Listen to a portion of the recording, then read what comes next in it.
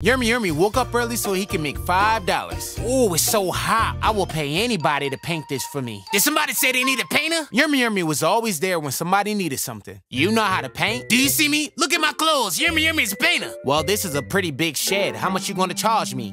Let me see here. I'm gonna carry the one, $5. $5? Hey, yo, you got yourself a deal. Yeah, $5. Once the man walked away, Yermy Yermy was about to start painting. Because he wasn't paying attention when the guy was giving him instructions, he didn't know what to paint. Oh, did he say paint the shed? Or did he say paint the tree?